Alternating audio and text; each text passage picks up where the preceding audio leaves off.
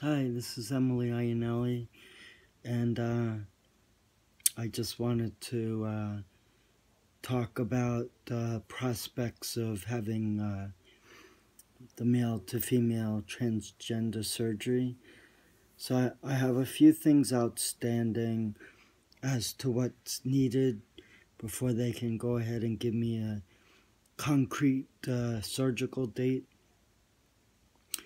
The first thing I'm going to need is a letter from my therapist. I already have a letter in place from my psychiatrist and my endocrinologist affiliated with Mount Sinai in New York City. I go to the Mount Sinai Center for Transgender Medicine and Surgery, and I've been going there now for approximately 3 years. I started my transition now 7 years ago. I went back in March of 2012, and I spoke to the doctor, and she was kind of surprised that I wanted to transition to become a woman. So when she saw me, I was wearing a suit and tie with a jacket, what a man would normally wear, a business suit, because I didn't really know how to dress, and I wasn't even able to go out in public because I had a short haircut. I looked like a boy, and I obviously wouldn't feel comfortable going out in public looking the way I did and dressing in women's clothing. It wasn't, the smart thing to do.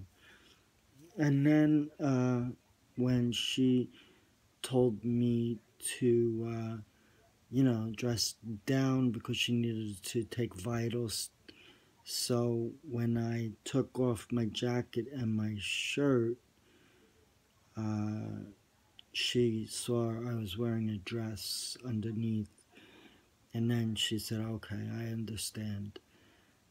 She said, so you're still in the closet? And I said, yes. So when I told her I wanted to start on hormones, she said if in 3 months I'm still desiring to become female, that she would start me on the hormones traditionally used by women who go through menopause and also for transgender women, so they can obtain some sexual characteristics for female. So after 3 months, I went there in March of 2012, and then when June came around, which was 3 months as she promised, I would start on the hormones. So she had scheduled me for June, and she read me the Riot Act, like what you may expect to happen, and she informed me of the dangers, like with blood clots and things like that.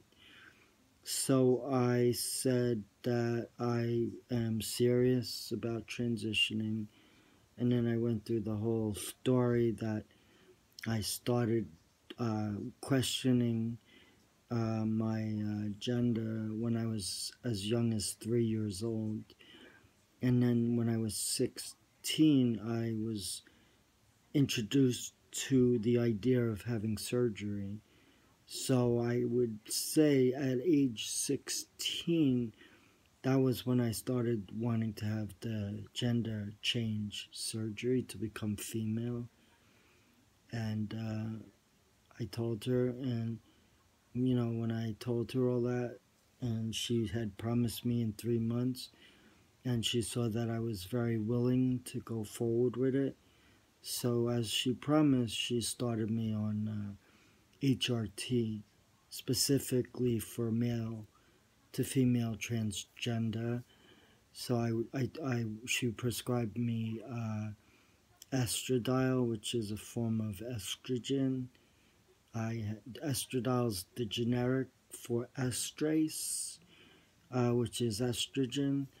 And also she prescribed me on spironolactone, which is a diuretic, but in male to female transgender patients, it also serves as a anti testosterone drug or a testosterone suppressant.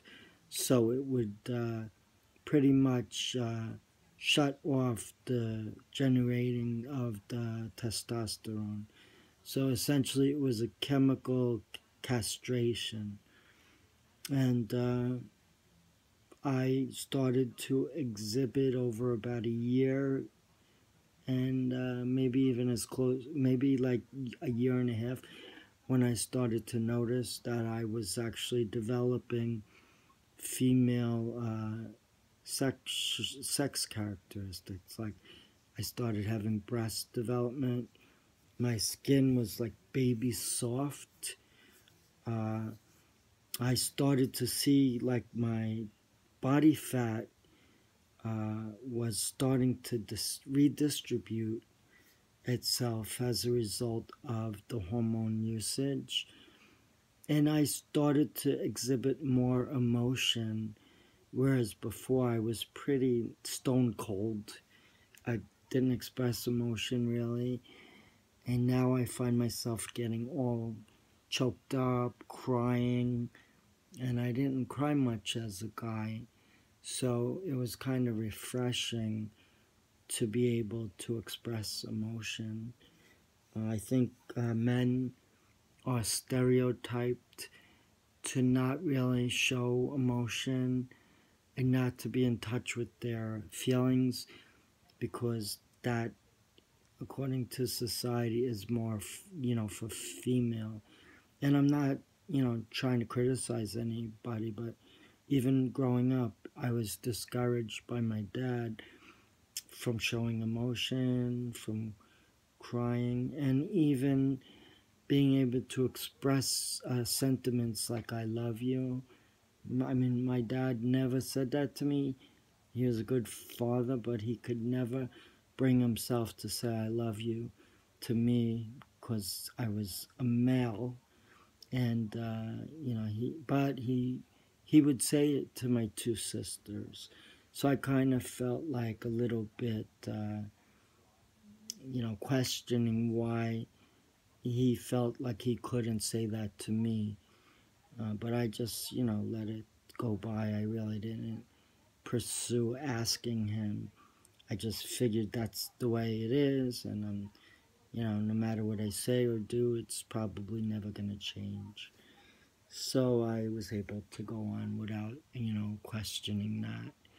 I also noticed, in addition to the softer skin, the breast development, the redistribution of fat, and more emotion that is typically expressed by a woman, more crying, and what else did I notice? Oh yeah, well, I mentioned this already, but my skin became very soft. Even not just my face, but also my legs, my arms. It's soft to the touch. The only thing that hormones won't do from male to female is change your voice to a more feminine voice. You have to take voice lessons, or in conjunction with voice lessons, have vocal cord surgery, which I did. But unfortunately, I didn't really see much change in my voice. But it was a successful surgery. However, I guess for some, it just doesn't, the results are different for each transgender woman. Also, well, this is kind of funny. before I even started my transition, I looked like a typical guy. You know, I had the mustache, which I hate. I hated that because when I used to shave, I'd cut my skin to shreds. I had such sensitive skin and I would bleed, and it was such a pain because I'd have these tissues all over my upper lip and down here because I had blood all over. It was really terrible. So once I started on hormones and my skin softened and I did electrolysis, I didn't have the hair like I used to around here on the sides of my face. But this I still had problems with. And that's why I had to do electrolysis. Unfortunately, it was on and off, so it wasn't consistent. I mean, I heard stories of male to female patients doing like 4, maybe 5 years of straight electrolysis to remove all the hair by taking out the roots and killing them with the zapper. And I've been doing electrolysis on and off since I would say I was still working, and I was working 7 years ago and 8 years ago. Yeah, I would say 8 years ago because that's when I really started my male to female transition, and I wanted to make sure I was covering all my bases. And one of the significant aspects in transitioning from male to female is to try to get at all the hair on your face, especially the really hard part of the upper lip and the lower lip, because you know that will generally grow where you have mustache growth, which is a pain. And before I got all this smooth, I used to have like a shadow, a 5 o'clock shadow. So, you know, typical of men or males. So, you know, I got through that. And also, I remember, you know, thinking to myself before I started my transition, seeing myself in the mirror and questioning how I'm ever going to pass as a female. You know, because I had this very masculine looking face. All my mannerisms was masculine, even though I wanted to be more feminine. But I was afraid if I exaggerated that, it would be quite obvious and people would make fun of me. So I didn't want to get bullied. I didn't want to get made fun of. So I just didn't display any sense that I was feminine or transgender. So I wasn't, you know, I wasn't teased. Nobody said you know, you want to be a girl. Nobody ever said that. And the only way I could get in touch with my femininity, though I never advertised it to anybody, was to wear women's clothes, but underneath my male attire. So when I used to go to work, I was in a professional office. I worked in the accounting field as a CPA. So I would basically have a suit and tie. So it was better in the winter months because you're supposed to layer anyway. So I would have like a dress underneath that I could fit putting the suit on without really drawing attention. But the one thing I couldn't do was take off my jacket because I was afraid if I did, they could see the dress through my work shirt. So I didn't want to take that risk. And, you know, I was subject to jokes like, oh, you never take your jacket off, even in the summertime. You know, and I kind of wanted to distract them from going into that. So, you know, I managed, you know, and I didn't have to come clean or anything. And then another aspect of my concern as to passing as a female was I had a very masculine looking face, where you could see, and I even had a prominent Adam's apple. So, I'm thinking to myself, look, I'm going to be going on hormones, but there's no way it's going to change my facial appearance. In no way it's going to reduce my Adam's apple. And it wasn't going to change my voice I didn't think was going to change, which it hasn't really. I mean, my voice may be somewhat different, but, they never tweaked it to be more feminine sounding. And I still get misgendered on phone calls. And I get so frustrated, but I realize how would they know, especially because I didn't even change my name legally.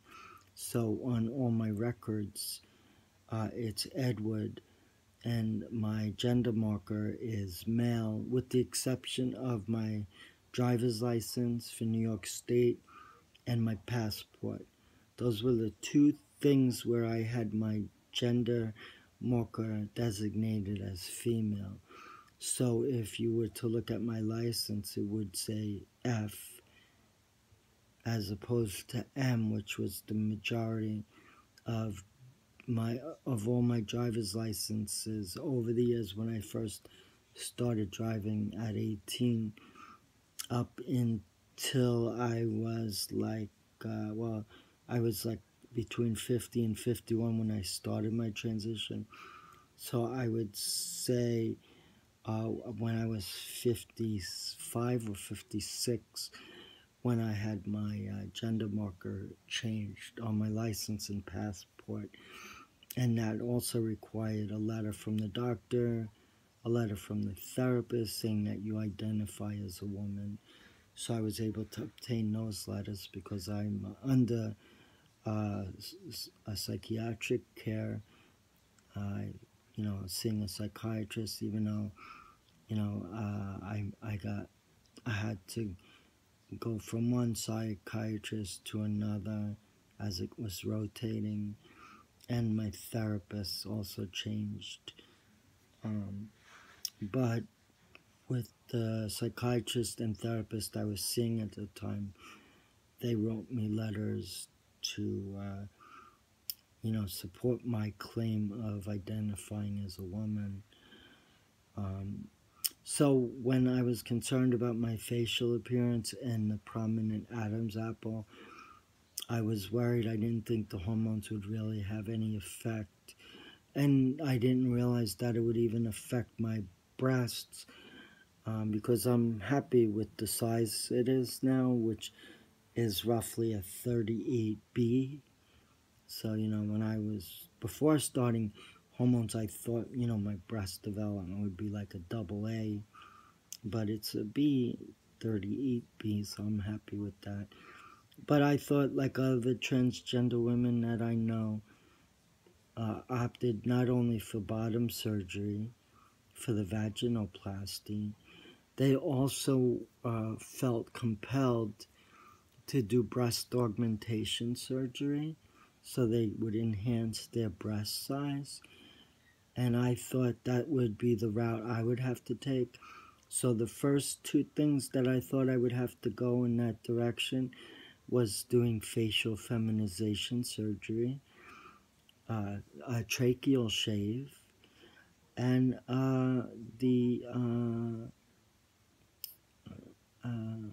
what was I saying? Oh yeah, no, the facial feminization surgery, the tracheal shave. Oh yeah, and breast development. I thought I was gonna, have minimal growth. So when I went to Dr. Spiegel, because he's really known for facial feminization surgery for transgender women. His offices are up in Massachusetts near Boston. So I remember I set a date maybe a few years ago. No, wait, it couldn't have been a few years because I was on hormones now for roughly 7 years. So it was like 2 years, no, maybe a year into my transition back in 2000. when I lost my job. I was only there for 7 months, and they were aware that I was transitioning from male to female, and they were okay with it.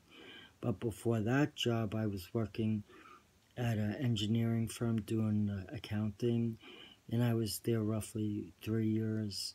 And then a CPA firm that I used to work at. But, I presented as male because I hadn't started my transition.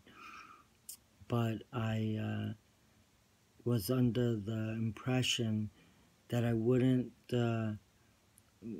encounter that much of a change in my facial features. So when I spoke to Dr. Spiegel at his office, who also works with his wife, as they both specialize in that surgery.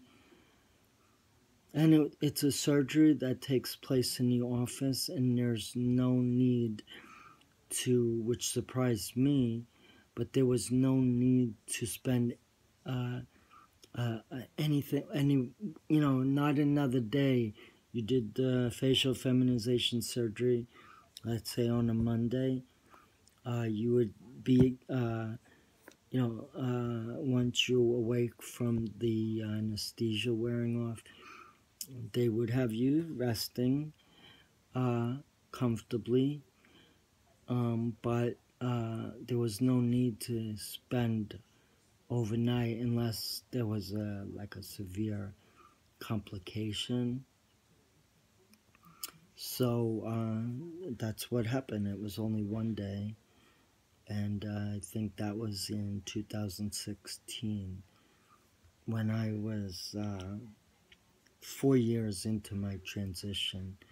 But the facial feminization surgery that I was concerned about with Dr. Spiegel in Massachusetts, when I was a year before the transition, I was curious, and I assumed that his office would accept health insurance.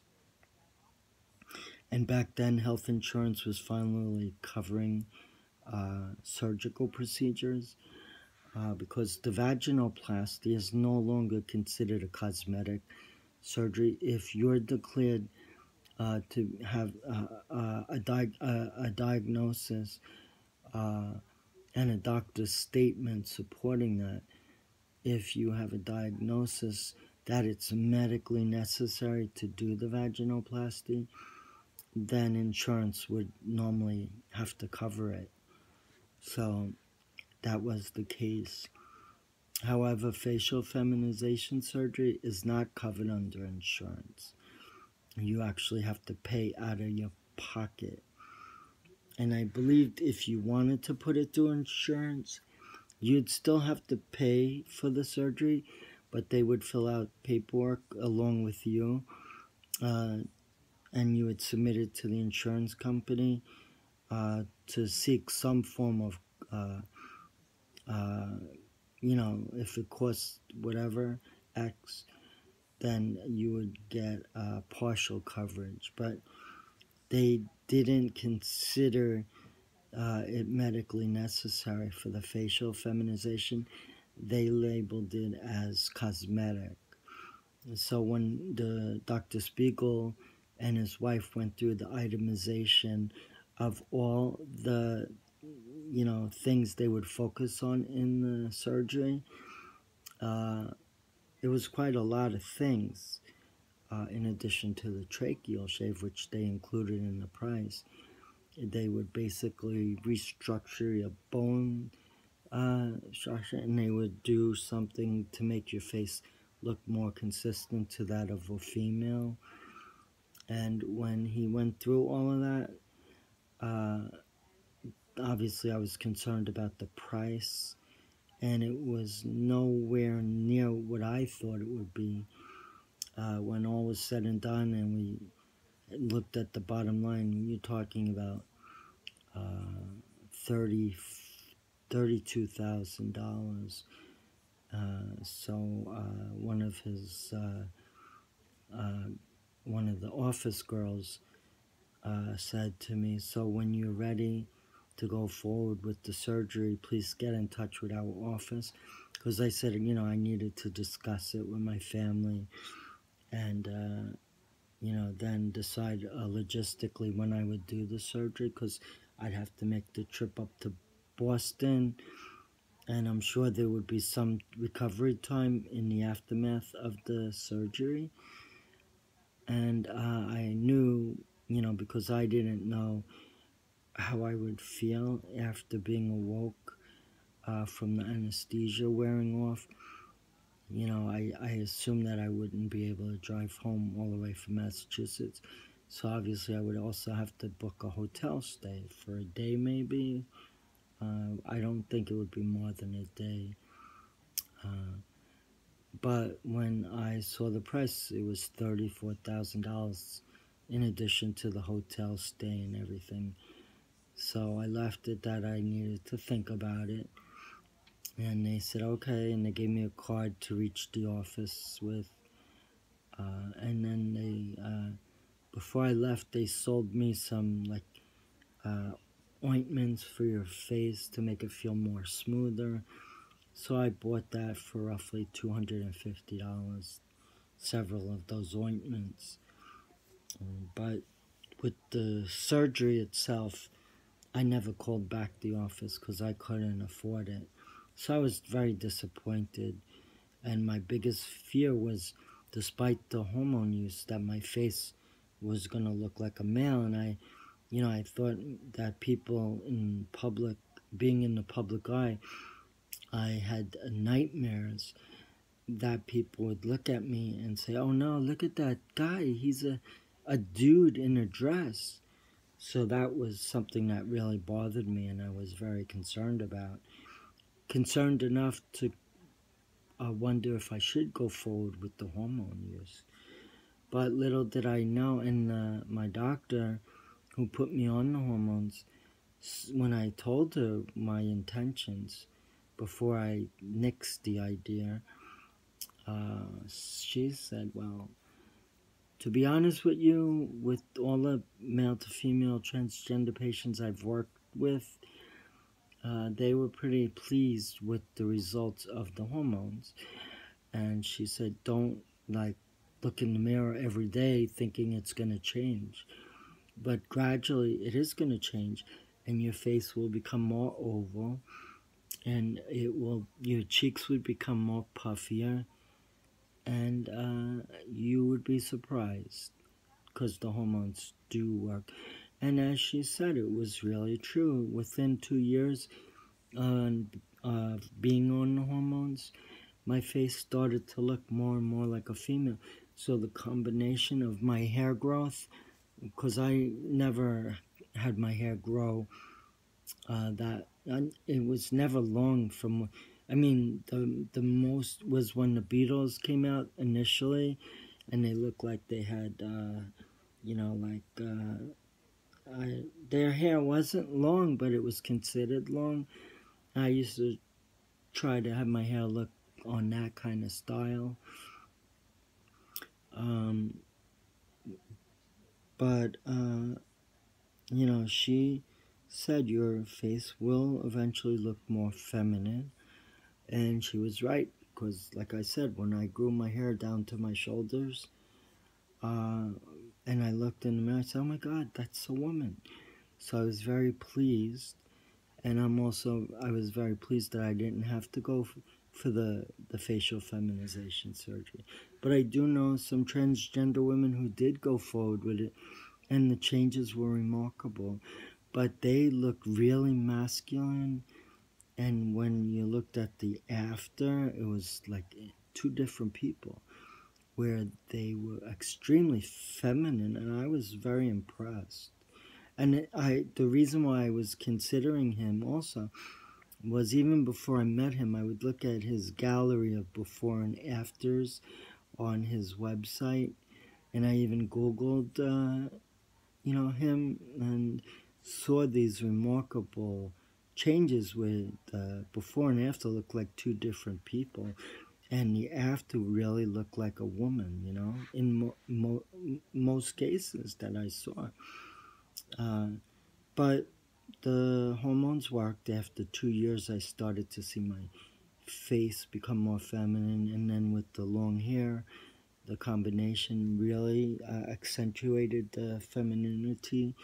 And then I got my hair colored blonde, so that added another dimension to my male to female transgender with highlights, which I never did when I was a guy. So that was something that I was grateful for, and as obviously my doctor was right because she's an expert. Um, and then I started to realize that I didn't even need to do breast augmentation surgery because I was quite satisfied with my breast development as a 38B. It hasn't gone beyond that, but 38B is fine for me because I'm petite. I'm 5'4", but my weight is a problem, and I need to make sure I get my weight down at least 20 to 25 pounds because, they don't want excessive weight. So I'm trying to get down to roughly 150 pounds. Even if ideally I would even like to get down to like 130 pounds, but there's no way I'm going to lose between 40 and 50 pounds. So I'd be satisfied if I lost half of that, let's say 25 pounds, which would bring me down to 150. Then I'd be okay with that. And also, I noticed too, in addition to my face and my skin, basically all over my body, that it really softened my skin. And the body fat, it started to redistribute. I guess here too, that's part of it. But all over, like in the hips and my legs, my thighs, my arm. I mean, everything was so smooth, like a baby soft. So I was pleased there. And then any other developments noticeable? Well, I also noticed that I became a lot more emotional. And I started, feeling much more content. But I still had gender dysphoria, and it was pretty bad. And I also had depression.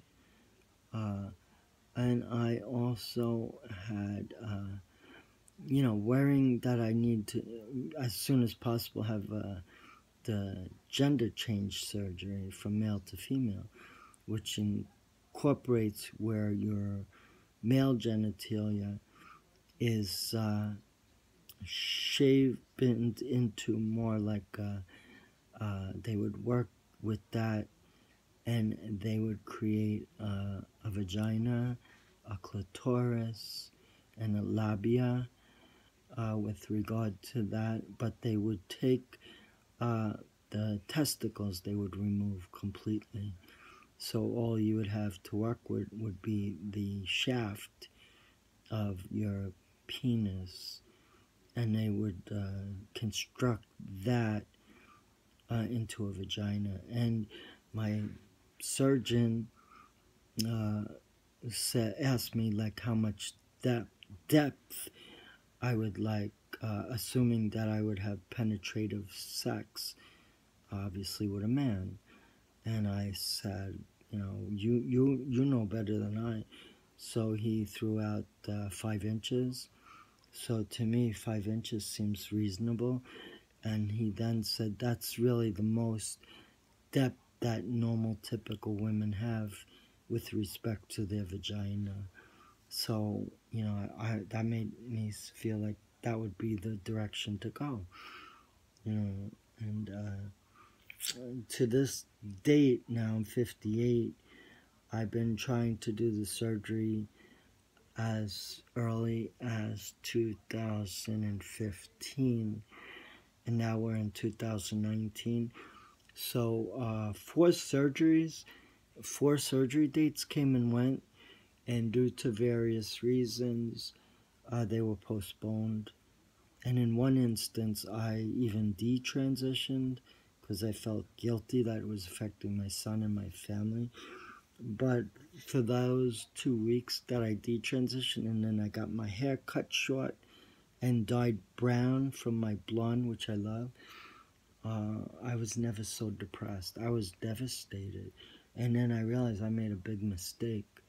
And people said, "What are you, detransitioning?" So I really got very depressed. And I was wearing pants and these baggy shirts to cover my breast development. But I was feeling really bad, awful, like very upset what I did because I wasn't being true to who I feel I am as a woman. So with that said, after 2 weeks and being miserable, I talked to my psychiatrist about it. I just said, yeah, I'm going back to where I'm transitioning to become a woman, and I haven't turned back since. And I'm happy because my hair is starting to grow. It's going to take a while to get back down to my shoulders, but it is growing, and I have enough hair where I could put hair bows in my hair. And if I put on a pretty dress like this, I have a hair bow, I have blonde hair, I have a soft face, I look feminine. I don't get misgendered. When I got the short haircut, I couldn't even wear dresses anymore. I just felt like I would stick out like a sore thumb having like a short hair, typical style of a boy or male.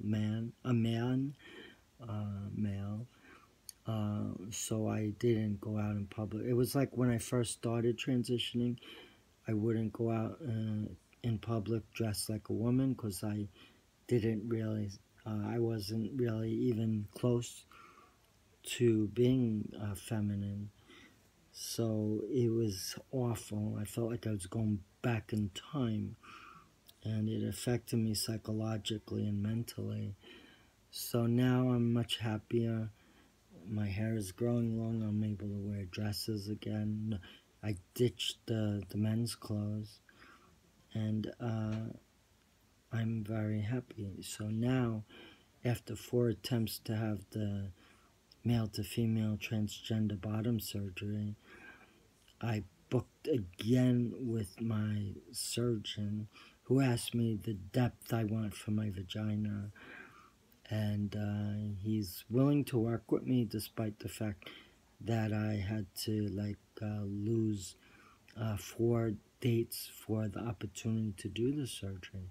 For male to female bottom surgery, like I said, it's a vaginoplasty, which includes the creation from the male organ of vagina, a clitoris, and the labia. And they also indicated that when you're having sex, penetrative sex with a man, that you would experience having an orgasm, just like typical women do in their sexual relations with men. So that sounded good to me. And so now we're in the process of scheduling a date. The only thing really that I need is a letter from my therapist, since I'm going to have from my psychiatrist and my endocrinologist. So I have to get a letter from my therapist, who's not affiliated with Mount Sinai.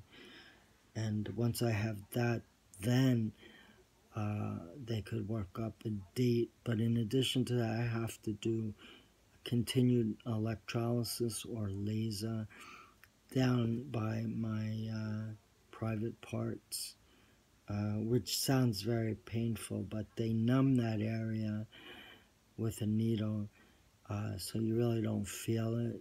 The numbing effect really works. And if I could do my face with the electrolysis, I started to figure out I figured that I could do my removal of the hair, even in my private area. The reason why they want you to get virtually all that hair removed is because when they construct the vagina, they don't want hair within the canal. That's a bad thing, and they don't want that. So that's why I need to also establish getting that done. And it's still a lot of ifs because that's a main thing. The other thing, aside from all the letters, is the making sure the insurance will cover it. They have to properly describe the surgery and what it's all about, with all of the codes properly reflected for that typical vaginoplasty, orchiectomy surgery. And then a date will be determined once you can establish that you have a good aftercare program, which my social worker and the surgeon who's going to do the surgery, the recovery time for male to female transgender surgery for the vaginoplasty roughly is 2 to 3 months recovery, where you can't do much of anything other than being in an upward position, sleeping, or resting, and you can watch TV as long as you're staying in that kind of position. And then after the surgery, like a week or so after, I have to go, once they remove the catheter and the packing, I would have to go for a follow-up roughly for a week at a time for the next month or two. And they also wanted me to have reliable transportation because I wouldn't be able to drive, and a reliable aftercare setup. So now I have one of my friends who's female to male, another one of my friends who's male to female but still looks like a guy, like I did in the very beginning. My neighbor who can give me a day or two a week for like the next 2 to 3 months.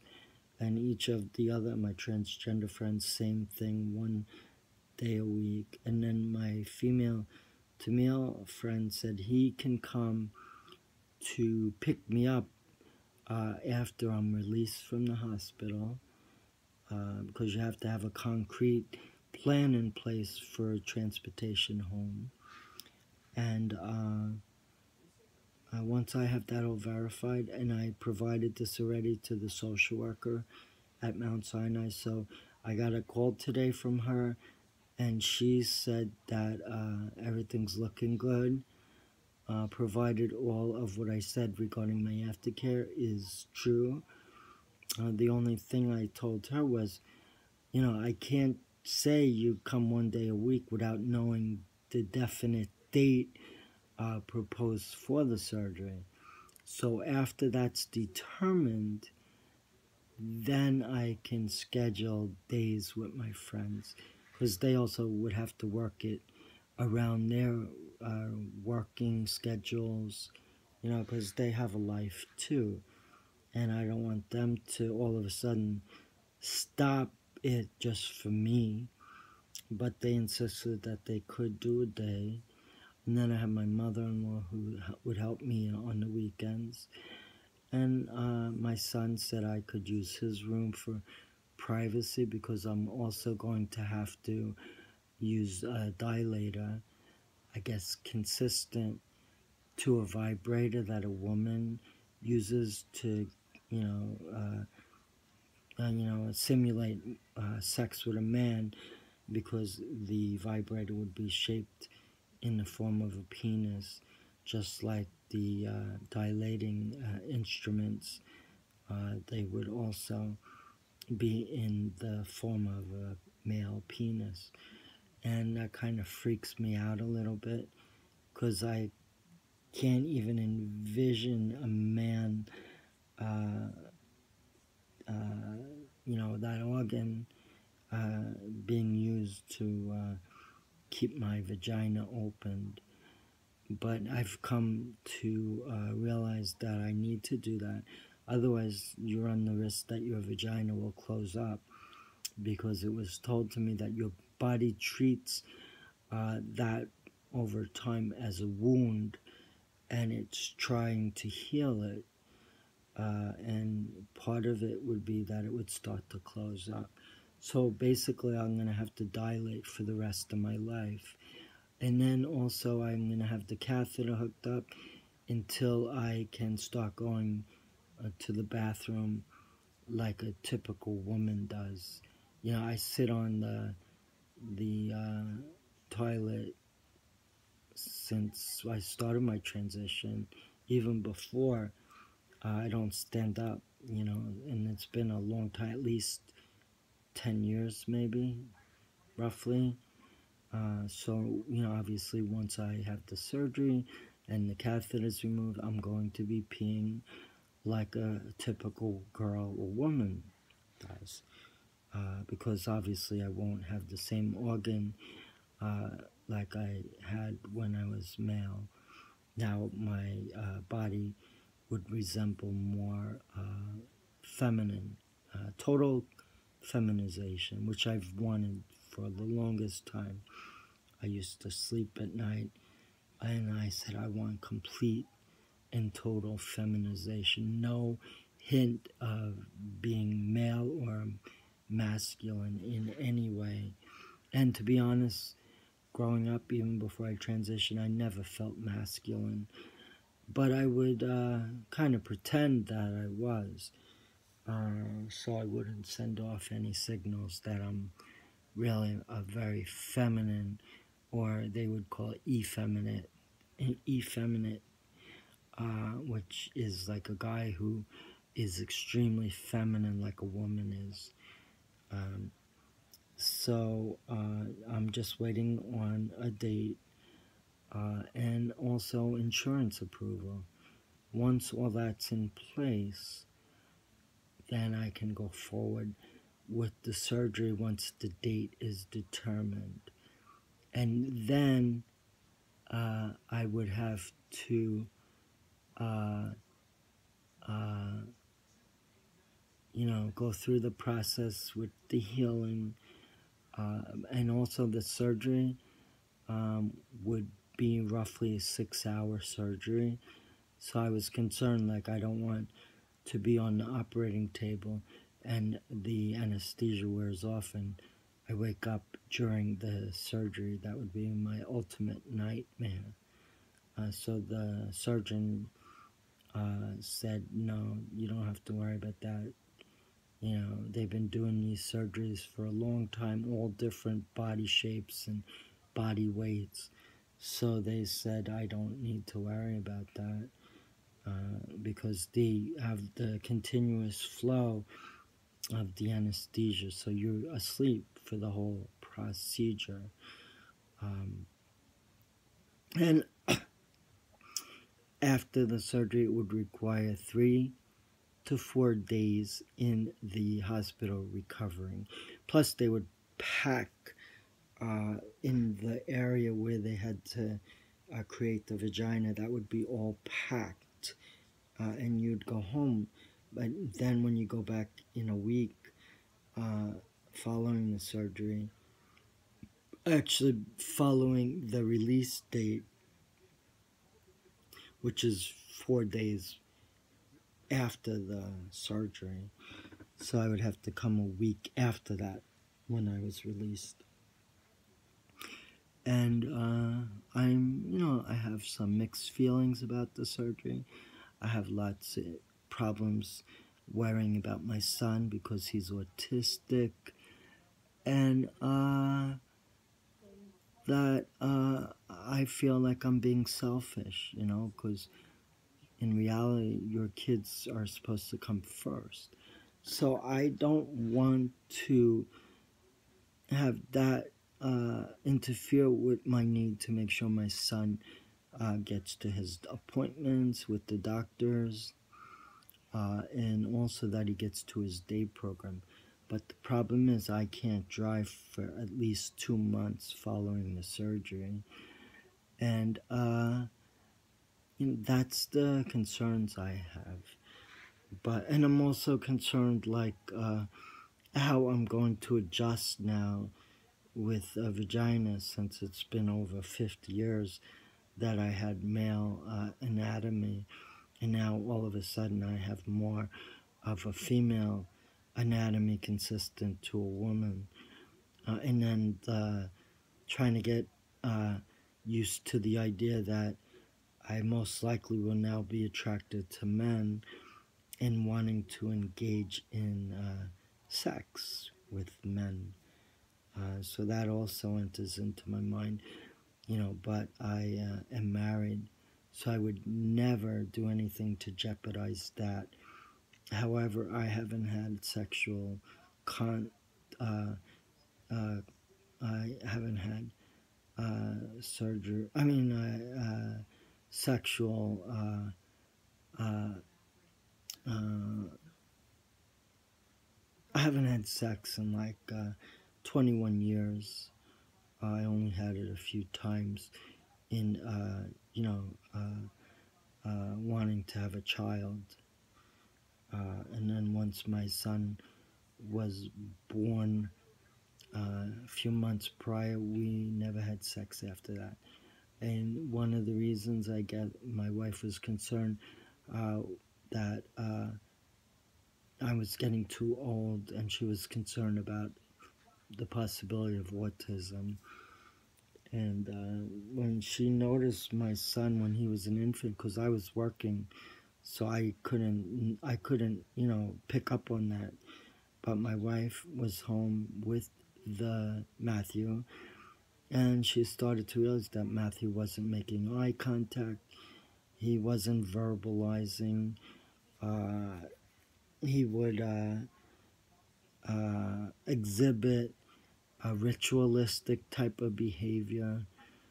So after a while, she said, I think Matthew needs to be evaluated because of all of these things that I'm seeing. And once she told me that, I said, yeah, we better check this out. But I didn't have a clue what it could be. And then Maria had an inkling that it might be autism. And she was right. When he got the diagnosis, they said that he was autistic. And from that point on, Maria and I just stopped having sex. She just didn't want to take the chance because I was now 40 years old. And they say when a man in a relationship is sexually, functioning sexually, that the age could become a factor in a child becoming autistic.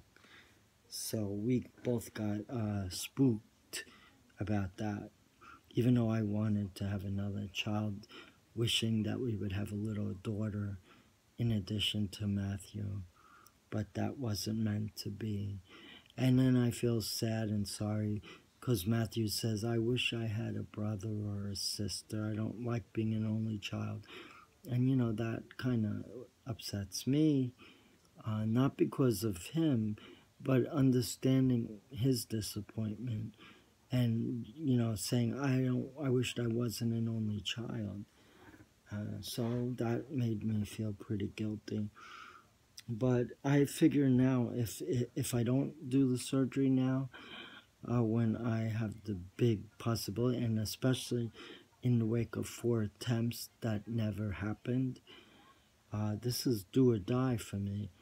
If I don't do it, I'm not going to do it. So if I don't do it, within this time, this year, I'm approaching 60. So if it doesn't happen towards the end of my 50s, then I'm just not going to pursue surgery, because I can't keep getting my hopes up and then to have them crushing down because the surgery has to be postponed or rescheduled. So, this is it. If I don't do it now, I'm not going to do it. I figure, if I live 51 years as a guy with genitalia consistent with a male, What's another 10 years, you know? So, you know, I want to have the opportunity to be a full-fledged female, including the vagina surgery, vaginoplasty. So that's where I stand right now. I'm hoping soon I'll know a date. I'm hoping that the insurance will come through and cover it. I'm hoping that everything works out health-wise, and also losing the amount of weight that I need as a target weight. And so I'm hoping that all of that will work in my favor. So then the surgeon and his team of surgeons can go forward, and I can be rest assured that I would then go into the surgery. I'd be going in as a male, and then I'd be waking up as a female. So the only other thing that I'm concerned about is the pain that I'll be in following the surgery, because I have a friend who lives in the UK, and she's 24, and she's experiencing extreme pain to the point where she's been sending me messages saying I really shouldn't go through with the surgery because I'm nearing 60, you know, and she's 24 and she's feeling this pain, which is lasting for now 4 days post surgery. Now, I know for a fact that you're going to experience some pain after the surgery, and that they're going to give you a painkiller medication.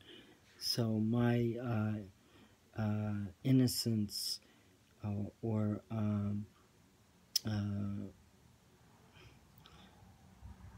you know, my naivete is making me think like the surgery will not result in a great amount of pain, especially when you put on the pain medication. But, you know, seeing what's going on with my friend in the UK, and she's only 24, and she's trying to convince me that I'm too old to go through this kind of surgery, and she's doing it with genuine concern. So that's kind of freaking me out a little bit. But ideally, I've been wanting this since I was 16, and then to all of a sudden walk away from it permanently, you know, I would have regrets, you know. I would have curiosity. You know, if I went through the surgery, I'd be so much more happier. Plus, generally, the gender dysphoria would go away. The one thing that I would do, though, that a lot of transgender women don't do, is I would still identify, even though now I have a vagina and that I can have sex with men and all that.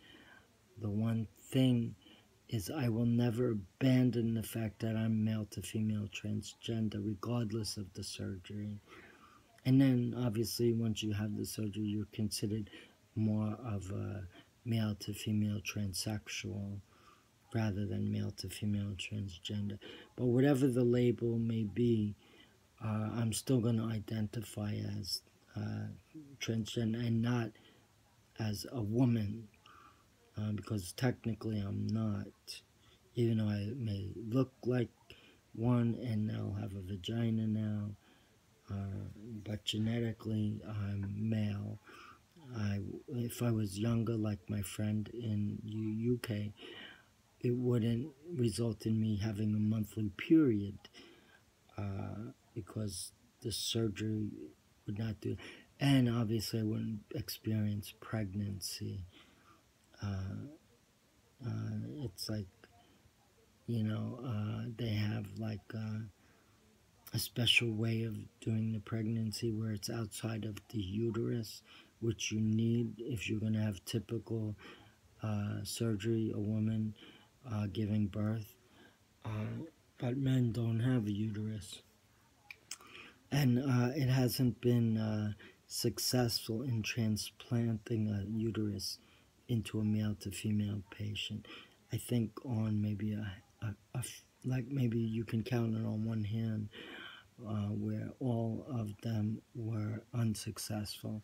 And in fact, they made a movie called The Danish Girl, where according to the movie, they were trying to also give her, in addition to the typical male to female surgery, to incorporate a uterus transplant. But unfortunately, that resulted in the death of the woman. I think her name was Lily Elba. So, unfortunately, she died.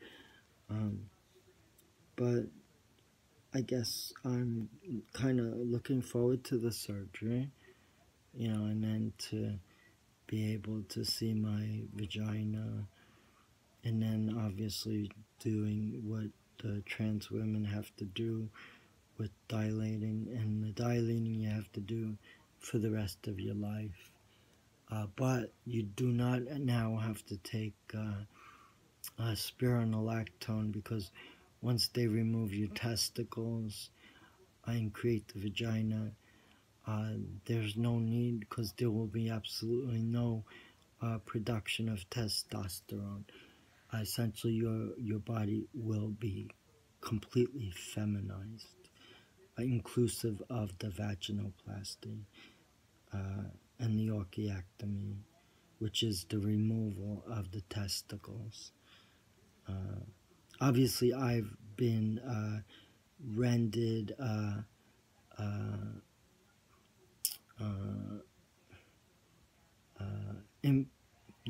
where you can't have sexual relations with a woman. For instance, if I, in theory, wanted to masturbate when I was younger, I would have body fluids, and I'd have that climax feeling.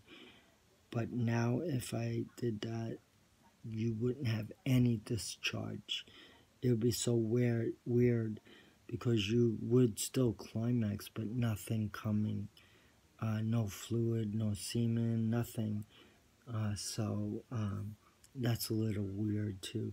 Plus, I have no sex drive since I've been on hormones. And it is technically a chemical castration. So if I go through with the surgery, hoping I will, I'll provide updates. And I'll even provide updates leading up to the surgery. But I think, if everything falls into place, I'm hopefully going to have surgery before the end of 2019. And that's all I can hope for, in addition to making sure Matthew will be okay. And then making sure that I get the proper care, aftercare, and that I keep dilating every day for at least 20 minutes, 3 times a day, which would translate into an hour of dilating. And in the beginning, let's face it, it's going to be very painful, because it's going to be the first time that you're sticking something in that sensitive area. And then also you're going to need to start I'll have to select a gynecologist, because I'm going to have, especially if I'm sexually active with men, I will need to seek a gynecologist to go to, just like any other woman does. And I would also need to make sure my vagina is clean, especially after having sex with men, and douching and doing all that feminine hygiene stuff. I won't need a tampon though, but for all intents and purposes, I'll be really a woman, which is something I've been wanting since childhood. And I will be ecstatic. It will be a surreal experience. And my dream is that when I go into the surgery, I'm considered a man. But when I come out of the surgery, my fantasy is where the surgeon and the nurses say, "Congratulations, you're a woman now," hoping that I will now be a woman. So that's about all I have to say today. And I will do more videos. and try to help others, especially in the wake of the surgery. Um, and that's about it. And I will, do follow-up videos as well, leading up to the surgery and post-surgery. And when I come out of the operating room and they revive me, I will now know what it's like to be a post-op transgender woman, because right now I'm a pre-op transgender woman, and I want to cross the other side of the fence to now be a post-op a transgender woman or transsexual woman, and I think that would be fantastic. And then I can join the club of other male to female transgender women who have had the surgery and now are living as women. And the funny thing is, a lot of them initially said they would never have sex with a man, and of the 4 transgender women I know, only one stuck by her wife, whereas the other ones unfortunately got divorced. They don't see their kids, and they're now having sex with men. Whereas before surgery, they said they're never going to have sex with a man. They're not interested. They're not attracted. So it's funny how the surgery, kind of changes your mind, especially when you're still taking the female hormones. So that's kind of a weird thing that I'm thinking about also. Because realistically, I'm not even envisioning even having the desire to have sex with men. But if it does happen, then so be it. Maybe it would be a fun thing, because really, what's the sense of having a vagina if you're not going to use it in a sexual situation? And it just doesn't, you can't even compare, like if you have a woman using some form of a device where it seems like she can simulate being the male, but it's just not the same. So I'll see how everything works out, and I'll do follow-up before surgery, leading up to, and after surgery, and the recovery process. So with that said, I'll say goodbye for now, Emily Iannelli, and I wish all of you out there, transgender women, transgender men, that you achieve all your goals with your transition. And if it's surgery also that you're looking for, I hope you're able to do the surgeries and that they're successful. So I will say goodbye for now. Emily Iannelli is signing off. Bye. And thank you for watching my YouTube channel and hopefully subscribing, because I'll have more content. In fact, my very last video, I filmed Jimmy Eat World and Third Eye Blind in concert. And I went with one of my transgender friends, a female to male transgender friend. And it's ironic that I have, of all the transgender friends I have, the best friend and the most supportive friend is my female to male transgender friend. Plus, he also advises me as to, like, accentuating my eyes, makeup, and this is a guy now, but I guess he knows what it's like to be a female, and he's offering me some tips and advice, and also kind of giving me an idea what sex would be like with a man, because he had experienced that, but now he's only attracted to women. Like, I feel I may only be attracted to men now because I'm male to female, and logically you would then be attracted to men and you would be considered heterosexual. But if you kept the relationship with a woman, then you'd be considered a lesbian.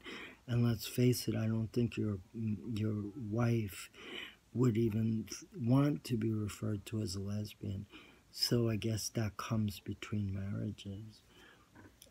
So, I'm just waiting to see what happens. And if it happens, great. If it doesn't happen, it doesn't happen. I lived this long as a guy, even though I'm dressing and presenting as a female. I'll still have the male genitalia, and I have to just be accustomed to it. But one thing I know is if I still have that as opposed to a vagina, there's no way I'm gonna have any desire to be with a man, because I still will have the anatomy consistent to a man, even though I present as a woman. The only way I believe that I would entertain the thought of attraction to men and having sex with men is the vaginoplasty and being successful, because now I'll have a vagina. And ideally, who do you have sex with when you're a woman? A man. So that is a good possibility, especially based on what my male to female transgender friends have experienced. So I'm approaching the 1 hour 15-minute mark, so I think this is a good time to sign off. Alright, bye, and thanks for subscribing and watching my videos. I appreciate it. Emily Ionelli signing off. For now, bye.